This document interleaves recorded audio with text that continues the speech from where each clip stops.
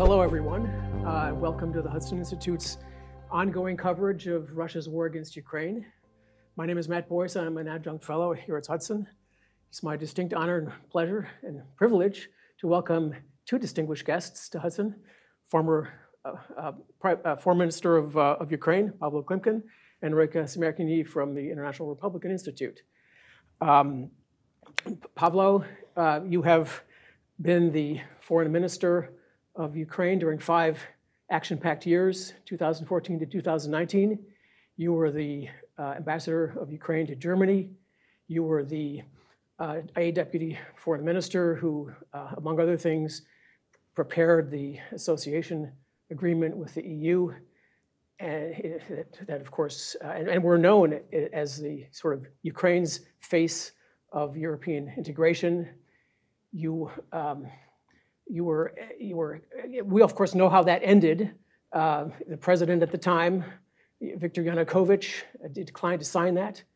And of course, that led ultimately to the Euromaidan and the Revolution of Dignity. Now you had a think tank in Kyiv, the Center for National Resilience and Development. So welcome back to Hudson.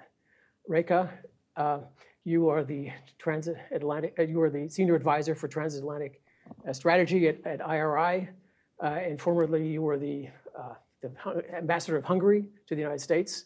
Welcome back. You're a great Atlanticist and a great friend, so welcome back to Hudson.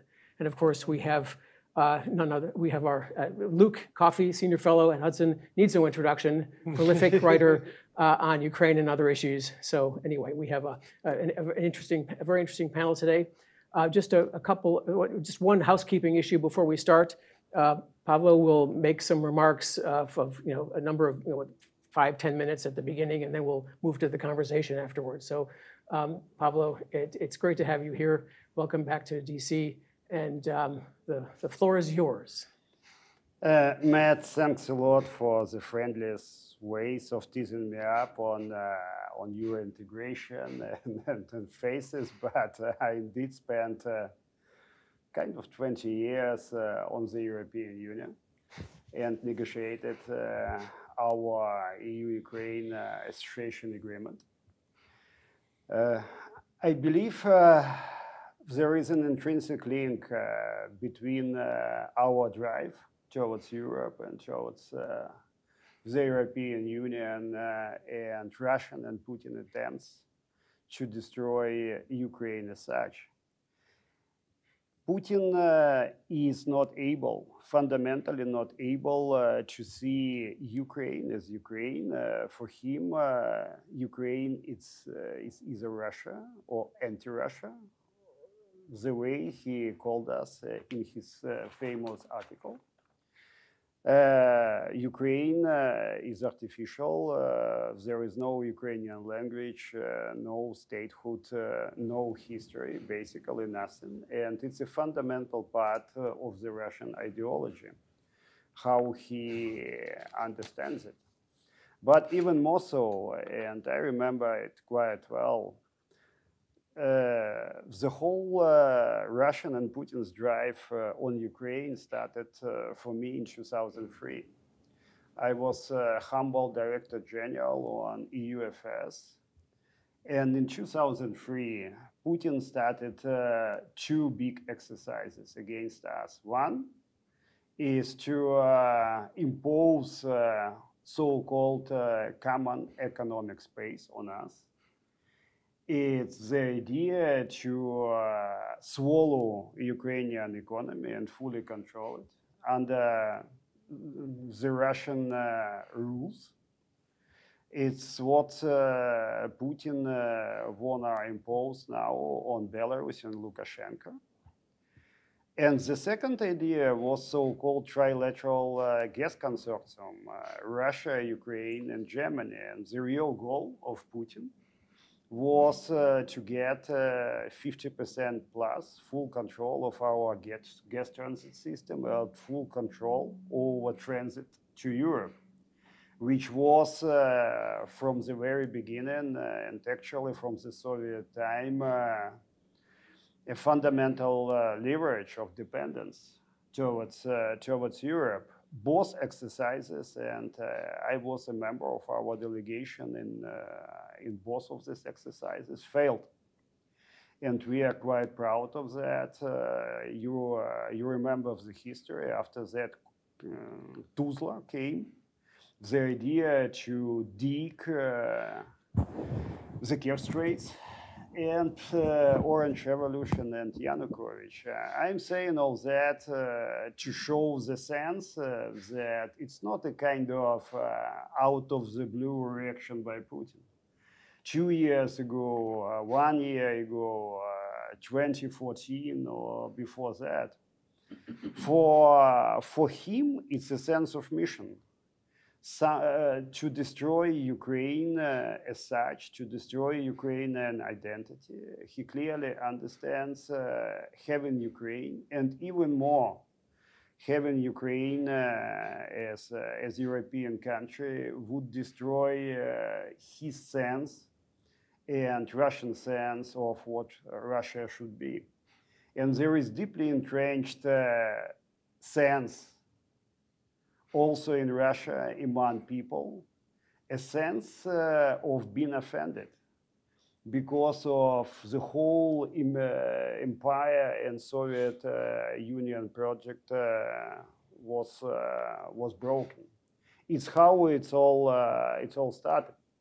We can discuss military stuff and all the issues a bit later, but I wanna map out 3, I believe, very important points about where we want to hit at the end of the day. And it's about the future, it's about the end game, although I hate this, a bit bureaucratic definition. But it's about the future sense of security for Ukraine. Of course, we are confident to make decisive gains on the battleground, but we need in any kind of future negotiations, and I believe negotiations with Russia are only possible from the clear position of strength. And it's not just about how you understand Russia. It's also about Putin's mentality and Russian mentality. You can effectively negotiate with Russia only from the position of strength. And such position of strength could be and will be created because of military advances. Such a position of strength could be and should be created because of economic pressure and economic isolation of Russia. And here we need strategic clarity, because normally sanctions is about changing someone's behavior.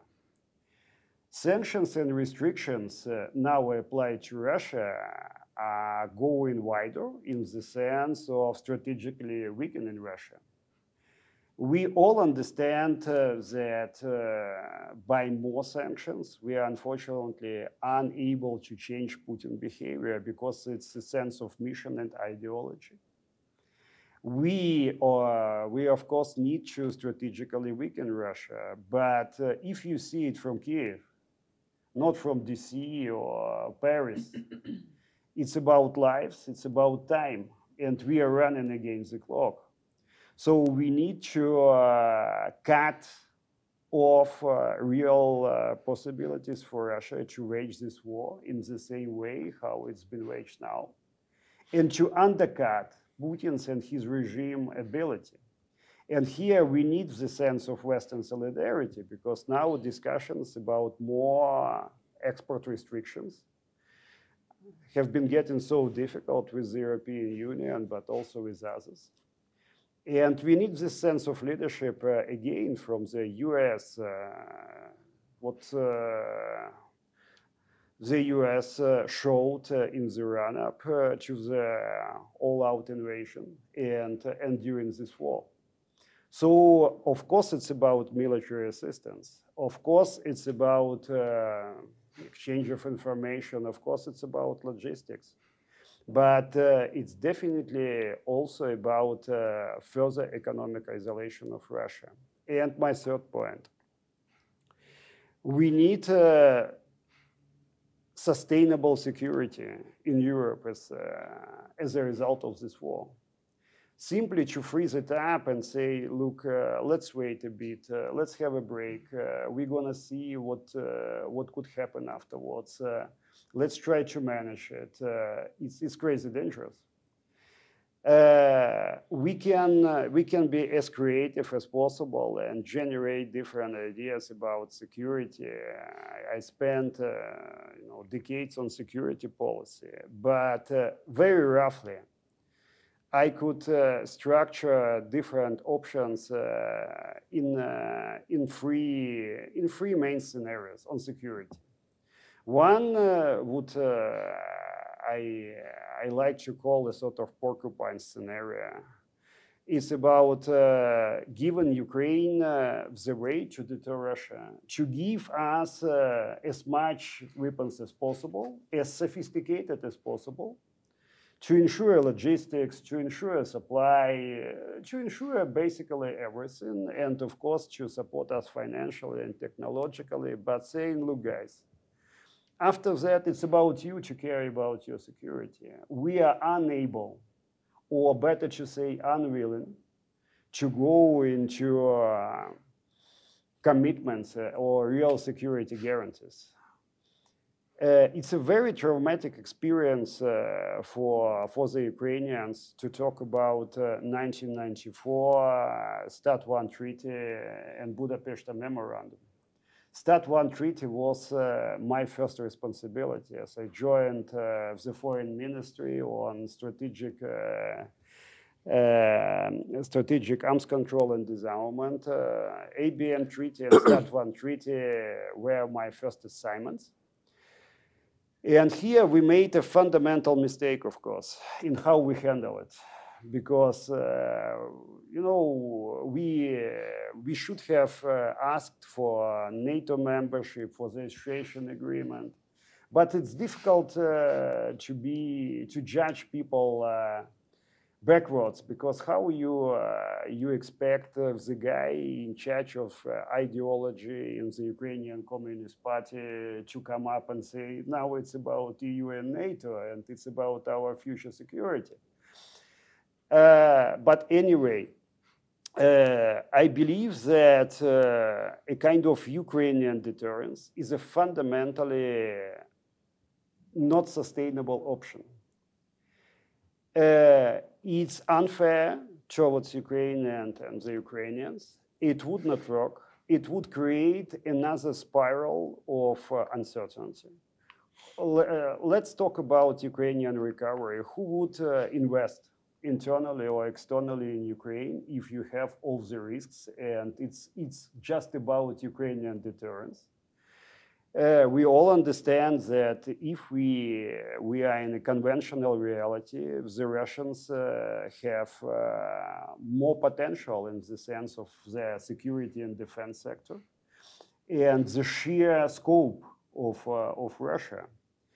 So for me, this option is fundamentally wrong. The second option, let's call it kind of Ukrainian fortress of guarantees, is about a network of bilateral guarantees or one comprehensive set of guarantees, probably by NATO, but we can play it in a different way, legally or from the political point of view.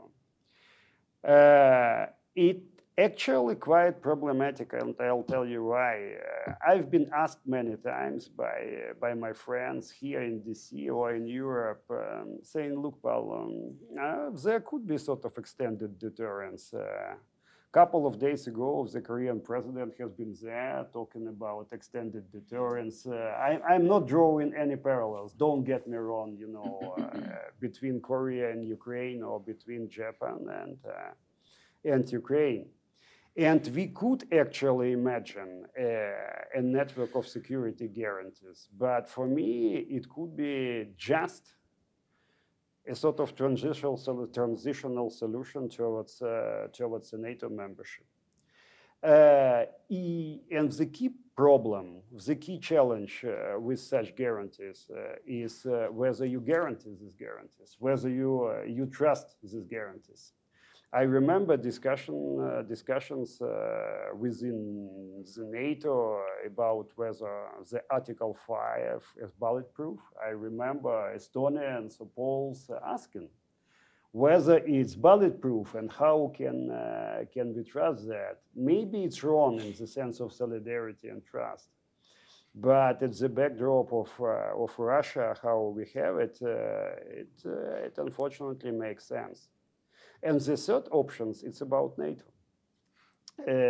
And with all kind of difficult discussions here about not willing to get into direct conflict with Russia, with all kind of fears and lack of will to raise the stakes and the kind of difficult discussions where how Russia would react.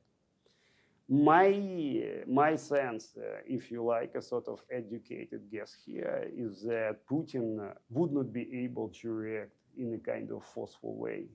But for the West, it would be the moment of truth. It would be a way to avoid a key security vacuum. And the reason why we have war against Russia is actually, and was security vacuum, and is still security vacuum around Ukraine. And of course, it's about us. And as a Ukrainian, I care about Ukraine. But talk about Moldova. What kind of security model can you take for Moldova? We can basically go on with a number of examples, and any sort of endgame. It's actually my point. Is not possible without getting ambitious on security for Ukraine, and we need this prospect. We need a clear idea how the security of Ukraine should be guaranteed in the future. Without that, it all gonna come back. Just imagine, we again have kind of assurances. Discussion about asymmetric deterrence will definitely come back, whether it's nuclear or something else. Putin again will use it as a sort of pretext, and it's gonna be a sort of vicious circle, a kind of spiral of uncertainty and destabilization. So to sort it out once and for all would be a really important point. And for the Western credibility, it's not just about us and Russia, it's also about China, it's about a lot of stuff. So anything we could discuss in the sense of how we could imagine what should happen in the future is for me about clear idea how security should be ensured around Ukraine and around the whole region. It's my point. And let me stop here because we could discuss some. There's a lot. I'm afraid I've been talking already for kind of quarter of an hour. It's time to shut up and and switch to good discussions with friends. You've come a long way, so that's okay. That's okay. In fact, we want to take advantage of your presence here to hear your views. But picking up on something you just said at the very beginning, and it's sort of a bit of a historical issue before we get into all the other more current events. You mentioned how this has been on Putin's agenda now for years and years and years. And I know you argued to this in 2017 in The Guardian, where you basically talked about Putin's obsession with restoring Soviet hegemony as the greatest threat to security and unity of Europe since 1945. And then in 2020, you predicted in Salon that Putin may go for the jugular if then candidate Biden were to win the 2020 election. Now, looking back, what do you think about this now? I mean, you probably would prefer to have been wrong. But who among the experts, since we're at a think tank, who among the pundits, the academics, the the think tankers, the statesmen and women, who was right and who was not, and any sort of what does this say about the state of expertise in in this country or elsewhere about your country and about Russia, and then we'll go on to the more current issues that everyone's thinking about. If I say almost everybody, it wouldn't be probably a real overstatement here. I recall quite well political consultations in Germany at the end of 2008, right after the Georgian War.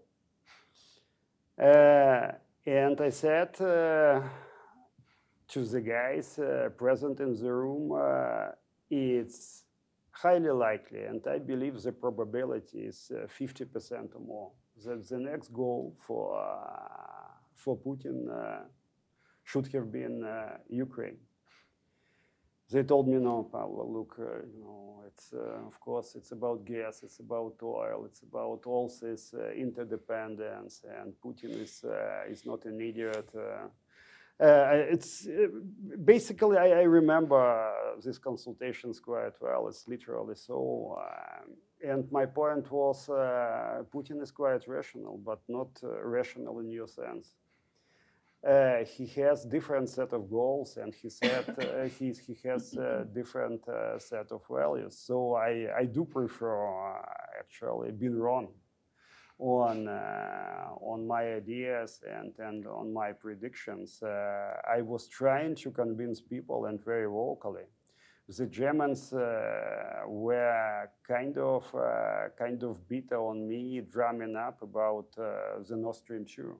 I was very vocal in German media, and once actually the former Chancellor Merkel said around the table when we were discussing actually Normandy format, completely different topics, that we have a couple of people in the room present, in every interview to German media talking about Nord Stream 2 and the security risks. And now you basically see the security risk, because for Putin it was about circumventing Ukraine with gas flows and to attack Ukraine after that right away. So my point, firstly, if the West substantially lost competence on Russia, a lot of people pretend to understand Russia, but are not able to feel what is going on internally. Secondly, even after 15 months of all-out invasion, there is still no analysis on mistakes made. With all kind of pushing the button, reload of relations with Russia for whatever reasons. And for me, it's not a kind of blaming exercise, kind of showing people. Understanding on what Russia is, and in the same way China, although I'm not drawing any parallel here, it's a different world, it's a different autocracy, is critical, and we can't go on with pretending understanding them, sitting there and saying 1, 2, 3. So fundamentally, we believe we were quite unfortunately right on Putin, on the nature of the regime, on Europe somehow nurturing Putin in the sense of economic model. And we have to say it in a very honest way. Again, not as a part of blaming game, but as our understanding how it's happened. Right. This may seem like ancient history, of course, but it is actually also relevant for the present. Unfortunately. Ancient history, definitely not for me. No, I mean, it is very living history for you and for all your country. Men and women. Reka, switching to Central Europe for your perspective, Central European perspective, as a former ambassador to Hungary and the United States, for example, and focusing on that as you do right now at IRI, how are Central European countries holding up under the economic stress? I mean, is pressure in Central Europe growing for any kind of endgame that Pavlo was referring to? What can we expect in Central Europe in the next 6 months or so in terms of their approaches towards the war? Thank you so much for doing this discussion and for inviting me. I think it is a very sensitive moment we are in now from a Central European perspective. We could see just recently the demonstrations of the agriculturers because of the, well, originally transit, but then of course the import of Ukrainian grain through Central Europe. And I think it is a sensitive moment because what we need to be focusing on is how to keep the support in a political and strategic sense for the support for Ukraine. And so, yes, we have to focus on that. And I think this has been raised by the Polish official political positions to how to solve this, and ultimately, relatively fast, the European reaction could kind of ease this pressure. But there's no doubt that this kind of an economic and political pressures can be directed at decreasing the support from behind the efforts for Ukraine. So I think what Central Europe has been experiencing is, without saying or really focusing on this, is the collapse of several big theories that Europe and Central Europe, part of Central Europe, but primarily Europe, based its relations to Russia on. One is, for instance, that mutual trade and expanding on trade relations will create a stability and a security. Yep. Another one was that exactly. Or cooperation in various sectors can lead over to strategic cooperation, which none of those happened. So I think we could see the collapse of two big theories that Europe based its relations to Russia on, and that had a direct repercussion for Central Europe as well. So this is why I think the strategic understanding of Central Europe, what we can see in the last year since Russia's attack on Ukraine, is more than just a reaction to a new geopolitical reality. It's a reaction of creating a new approach towards Russia. And I think that's why we're in a very important moment, because Ukraine will have to be very strongly part of this new strategy towards dealing with Russia. Yeah. Luke, you've been very vocal in making the case for a sustained U.S. commitment to Ukraine. But Kiev and other countries may be looking with some concern at the domestic debates in the United States and other countries providing a support. How should Ukrainians understand the state of play here in this country? Should Kiev be concerned, even if the Biden administration stresses it will be with Ukraine for as long as it takes? Thanks. It's great to be on this platform with Pavlo and Reka and to talk about these important issues.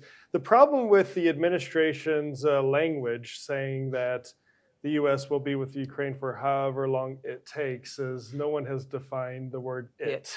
Right? So is it victory? Is it equal victory? Does it equal some sort of negotiated settlement?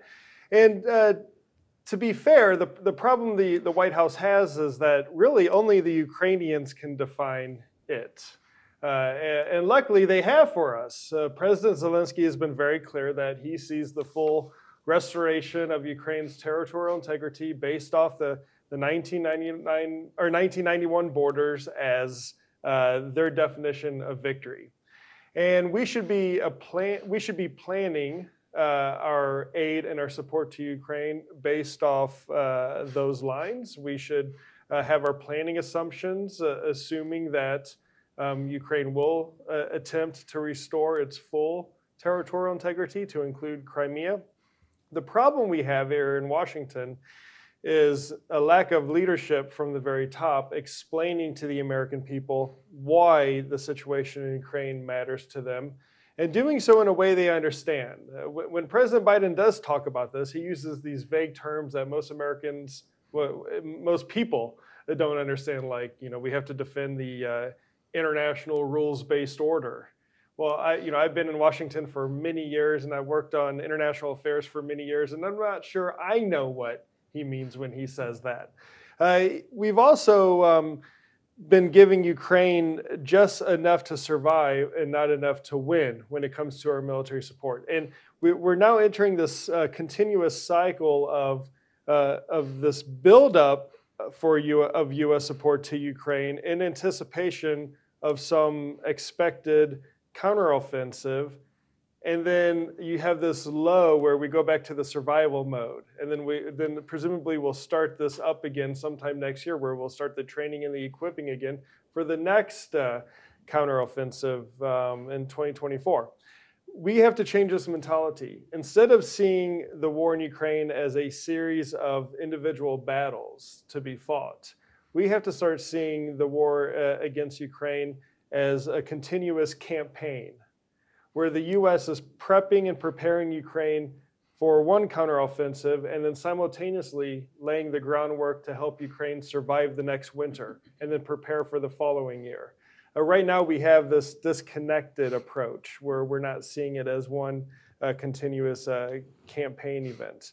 So this is a concern for me as well. My final concern is that expectations are so high for this upcoming counteroffensive that there's already some people suggesting that future U.S. aid to Ukraine will be contingent on Ukraine's success or failure in this upcoming offensive. And this is the wrong way to look at the situation. Throughout the history of war, there's always been ups and downs. There's going to be defeats and victories on the battlefield. We cannot predicate or decide future U.S. military assistance to Ukraine based off a single event.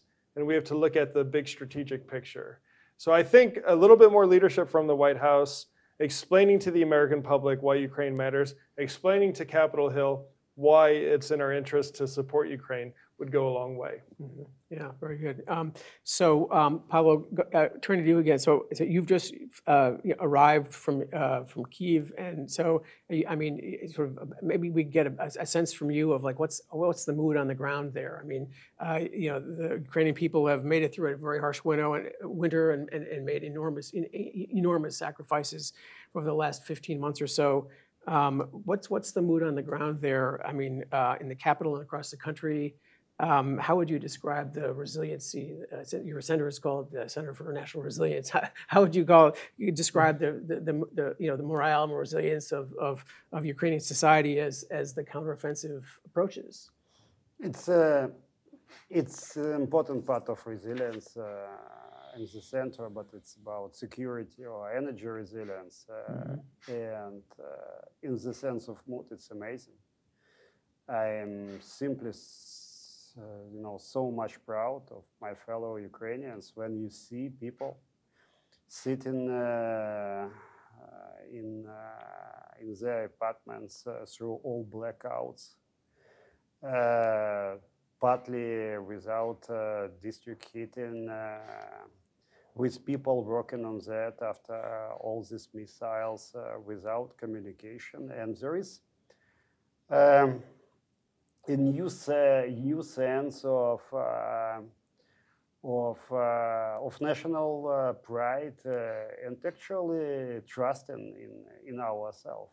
After all that, Ukrainians are fundamentally different mentally from the Russians.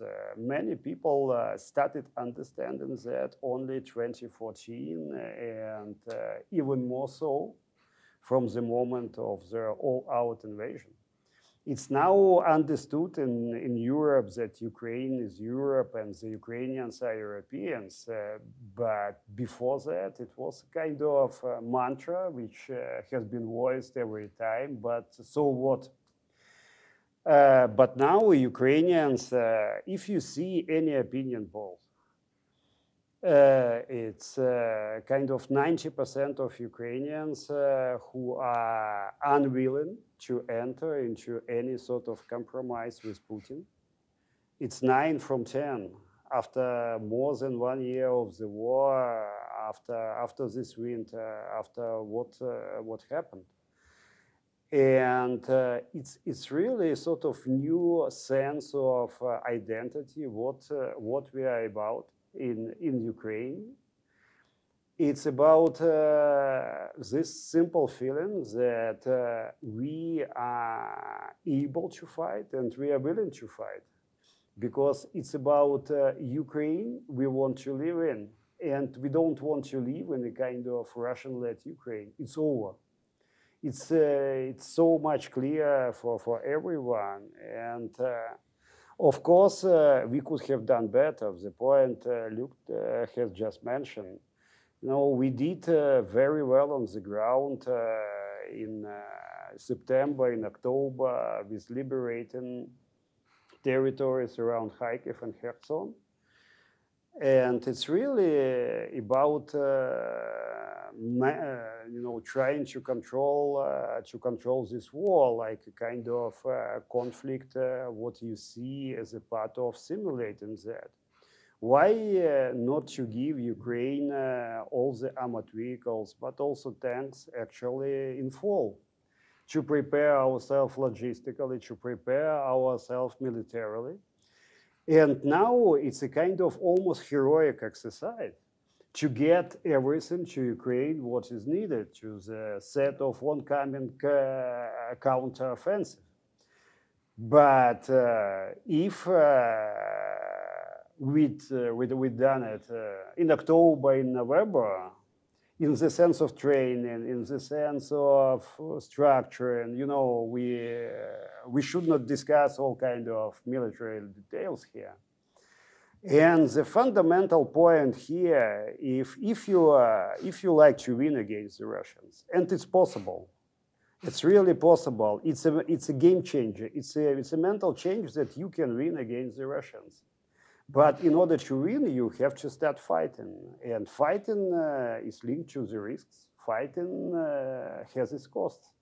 Mm-hmm. And as Ukrainians, we are ready to bear this cost. But it's important that the West, our allies, at least are ready to also raise the stakes. Because without raising the stakes, you can win. It's either you dragging down the whole exercise. It's with clear understanding that Russia is not sustainable. That, of course, Russia has to be strategically weakened, but it's a different clock ticking in Ukraine.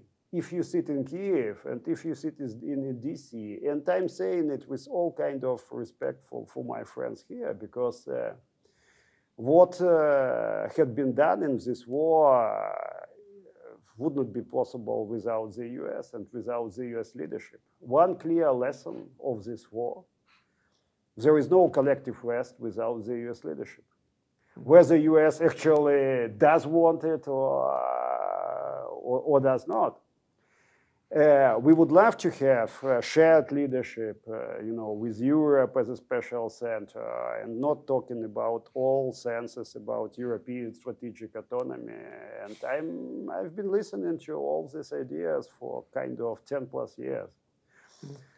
But my point is, if you believe that we need to win, and of course we can discuss this definition of what actually victory is for us, for Ukrainians, for the West, and there are some discrepancies within the West, let's be honest. But at least one point should be clear: we have to win. And we can't win just militarily. As I've said, it's also about economic isolation, it's about sanctions, it's about the victory should be comprehensive. There is no one way to win against such country as Russia. But now Russia is the same like the Russian regime. So fundamentally, this regime is dangerous for everyone, not just for Ukraine. It's about destabilizing any sort of security arrangement. It's about killing of security arrangements. Because what we had from Helsinki 1975, it's dead. So what is not dead in the sense of security? Russia killed all kinds of arms control treaties and everything. So fundamentally, we have to win. It's really my point. And here, we need to embrace this mentality of winning. Speaking of leadership, Reka, the Central Europeans have also shown quite very, very strong leadership in this. Not only the Poles and the Balts, but others as well. And so, I mean, some people even argue that as a result of that, the center of gravity in NATO, if not the EU, is moving to the east and to the north with the accession of Finland to NATO and hopefully soon Sweden. Western European countries, of course, disagree with that, presumably, and explicitly or otherwise. And so who's right? I mean, is the center of gravity moving away, shifting more towards the eastern flank of NATO? And I mean, how should Americans think about this? And does it have any implications that it might have for the United States? Oh, absolutely. Yeah, no, I very much can see that. And it's very interesting because I think this is a process that started really before February 2022. But Russia's attack against Ukraine absolutely speeded up history in this sense in Central Europe, and I believe also in Ukraine in many ways as well. Because what we have seen is that new ideas, new suggestions, new thoughts, initiatives of what the North Atlantic Treaty Organization should do, how it should be prepared to get ready for the next big challenges, have over the last several years have not come from kind of the western part of the European continent. They have always been coming and originating from the Central European countries. And I think that has been a distinct feature before. It has absolutely been highlighted, heightened after February 2022. And I think what is very clear is that it's not just, okay, geopolitics have appeared big time in our thinking and in foreign policy thinking. But that can create several types of reactions. It could create, giving up and just saying, okay, we can't do anything, about our future. It can create, messing up. It's like not knowing, running around and creating strange, political messaging. Or it can create a very strong focus on priorities. And I think this is what has been dominant in Central Europe. It has created focus. It has created a very clear list of priorities, not just the, within a month after the attack, I think in March 2022, we could see the 10 points developed by the Polish Premier Morawiecki on how to deal with how to respond to the attack of Russia. But also, ever since, I think all the agenda inside the European Union discussions as well are being defined, or agenda points are being defined by proposals of Central European members of the EU as well. So both in NATO and in the EU, what we can see is that, okay, we may not agree with all the points, and some points may not be acceptable for several members, that's fine. But the agenda points, the proposals of what to talk about, how to go forward, are absolutely being generated by the Central Europeans. So I think this kind of geopolitics has created geostrategic thinking. And I think this in Central Europe, and I think this is why the relations with Ukraine are particularly important, because Ukraine has obviously seen this, very fundamental ties with Washington. But it will, and I think identifying NATO and security guarantees inside NATO and NATO membership, identifying EU membership will be a process, especially for the EU discussions. I think there will be a long period in which a lot of decisions are going to be made at a table where Ukraine is not sitting yet. So I think to find that kind of a strategic partnership, both for the United States as well as for Ukraine in the Central European states in particular, I think is going to be the biggest possibility and the biggest strategic development of the next decade. Yeah, Western Europeans need to listen more to Central Europeans. Most definitely. So, Luke, in July, NATO, there will be a major summit in Vilnius, and expectations are very high about what will come out of that regarding Ukraine. How would you define a successful summit in the context of Ukraine? And what can NATO do to keep Ukraine on the path towards eventual membership? Yeah, like with the expected counteroffensive, expectations are also very high, but this time on the Ukrainian side, right, for the outcomes of the summit in Vilnius. We've heard from the foreign minister, the defense minister, that they expect very clear messaging on Ukraine's future path to joining NATO. The high expectations are not unreasonable, considering everything that Ukraine has gone through in recent years. And my starting point on this issue is acknowledging that symbolism matters in international affairs. So there's some symbolic things that NATO can do that are important that would help Ukraine along its path to NATO, and there are some practical things that can be done. On the symbolic front, NATO has to refresh the stale, tired language from 15 years ago, from the Bucharest summit, when both Ukraine and Georgia were first acknowledged that they will someday join the alliance. We have to use a new set of wording that injects new passion and enthusiasm into Ukraine's eventual membership into NATO. We should also make sure that the Ukraine-NATO Commission meets at the heads of state and government level. In the past, this meeting often takes place at the foreign ministerial level. I think it would send a strong signal if it was President Zelensky that was set there for this meeting. We should also start a conversation about scrapping the membership action plan. This is the tool that NATO has used in recent years to bring new countries into the alliance. This tool, the MAP as it's called, was an effective tool for the more straightforward cases in Central and Eastern Europe in the 90s and early 2000s.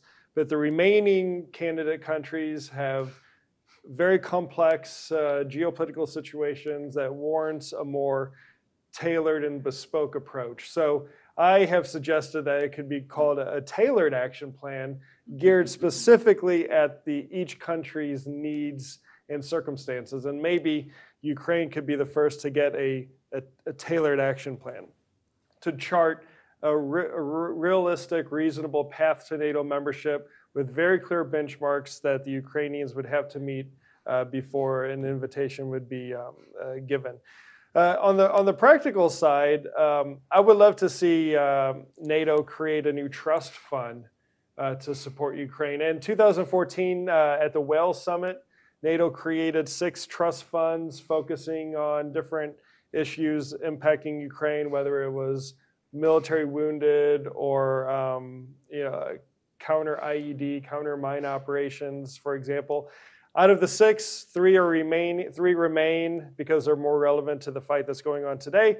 I propose adding a 4th one called Train Today for Tomorrow Trust Fund, where NATO would pull together resources and funding to train Ukrainian soldiers on advanced military equipment that perhaps there are no plans to give Ukraine, but someday we might decide to give to Ukraine. So when we finally decide to give 4th generation fighter jets like the F-16 to Ukraine, they'll already have some pilots that are trained on it. They'll already have some ground crew who know how to operate and perform the maintenance on it. I think this would be a very useful way for NATO to help the Ukrainians on the long term. And then another idea I've been proposing, and it's not without controversy, is that NATO should ask Ukraine if it wants to participate in the NATO response force again. Now, I'll state that I understand in this war of national survival, every soldier that Ukraine has needs to be on the front lines defending the homeland and to liberate the territory.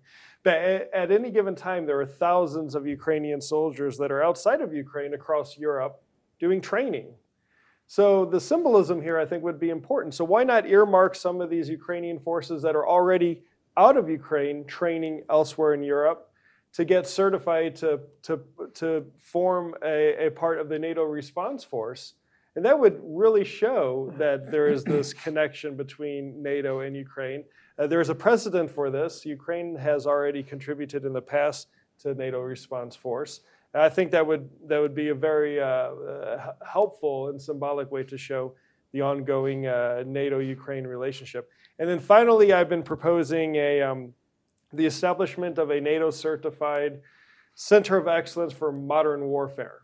For the past 2 decades, NATO has been focused on these low-intensity conflicts, counterinsurgency operations, and we have, on NATO's doorstep, we have Ukraine that's been fighting this very modern state-on-state war with Russia, and there are a lot of lessons to be learned.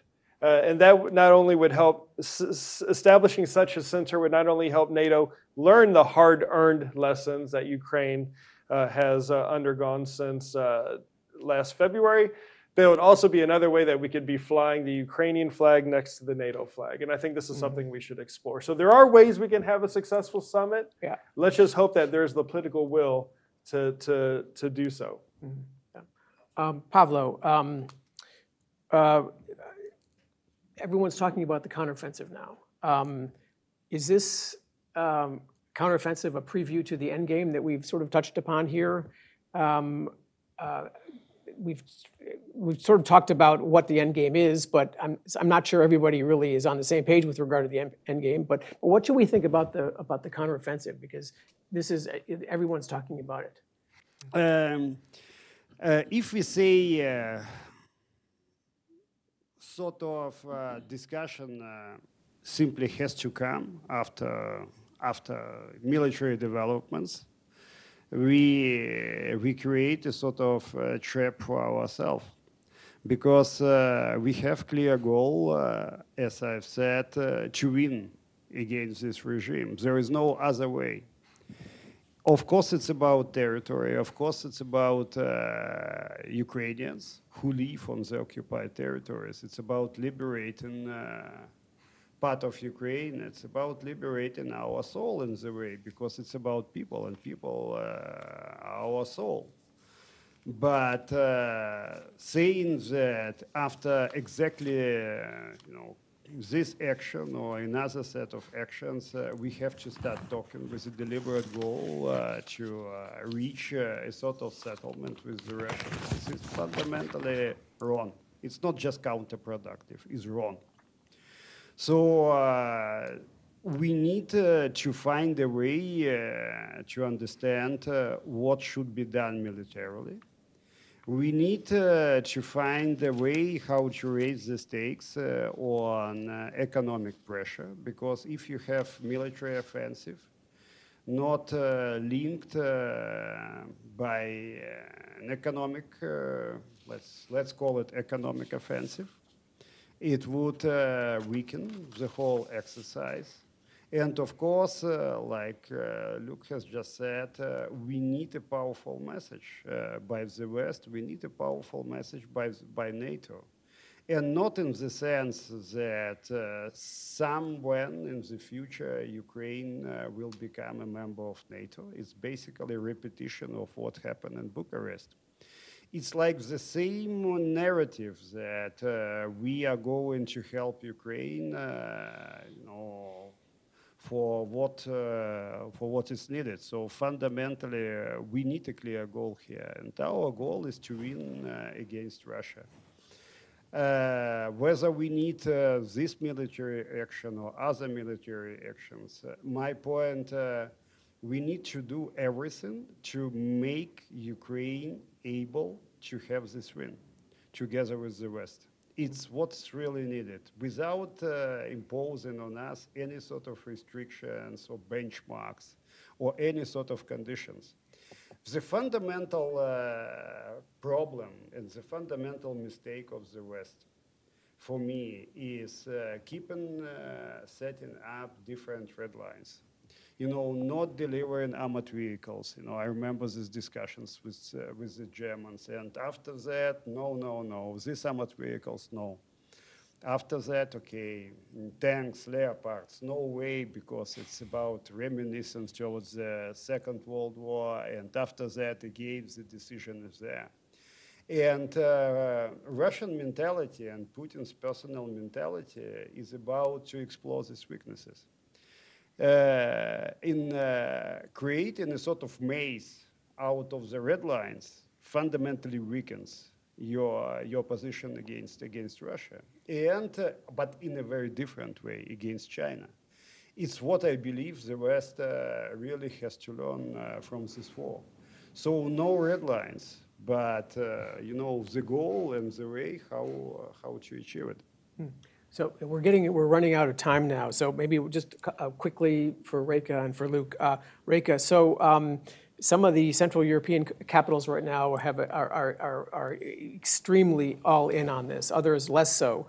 And they argue inter alia that without security guarantees and strong institutional linkages with Europe, it's only a matter of time before Russia invades, Ukraine again, or another, Moldova or whatever, destabilizes, whatever, Georgia.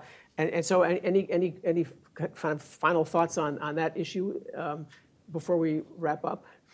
Yeah, absolutely. I believe it's a very important question to understand for all of Central Europe, from all of Central Europe's historic experiences and most recent current economic and political ties in the larger region.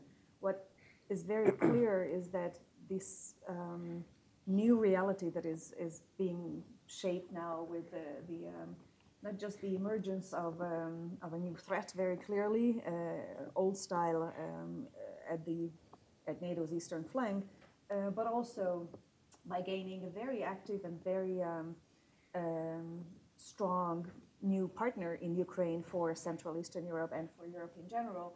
I believe this is the moment to grab that possibility to become, shapers and makers of history, and absolutely to tie those relations into a future structure of stability and cooperation.